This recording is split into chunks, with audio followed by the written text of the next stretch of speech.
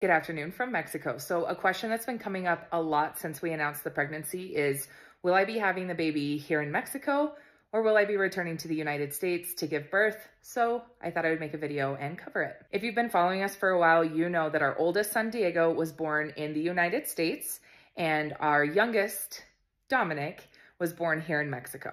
And there is a video on our YouTube channel where I talk about the births and kind of what the differences were between them. But the new baby will be born here in Mexico.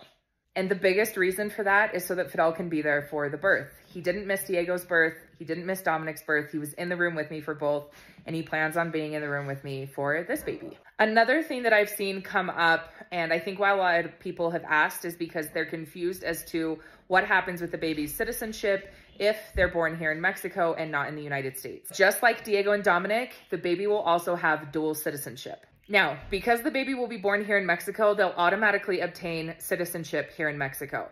Obtaining their US citizenship is kind of a process, but I will make sure to make a detailed video for you guys when we start preparing for that. So in order to get the baby US citizenship, we do have to go through an appointment at the US Embassy. It's like an interview. It's at the one that's closest to you. For us, that's Mexico City. And you have to provide basically a bunch of documentation. It requires a couple different things. You have to have like proof of physical presence in the US. Two of the, I think it's like 5 years that you have to show. 2 of those 5 years has to be after the age of 14.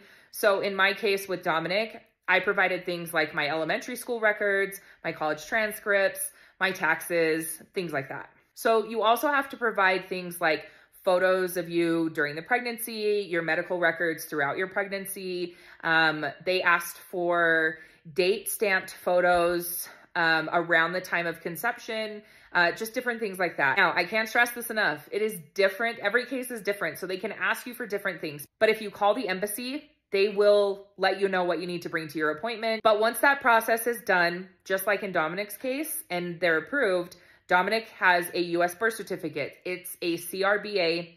So it does state that he was born outside of the United States, but is a US citizen.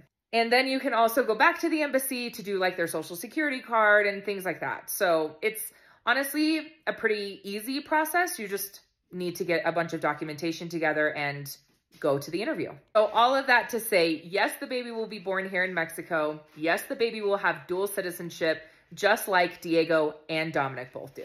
But if you have specific questions, or you're going through the process or anything like that, anything that I can help you with or direct you to where to find those answers, you can always send me an email, and that email is linked in my bio.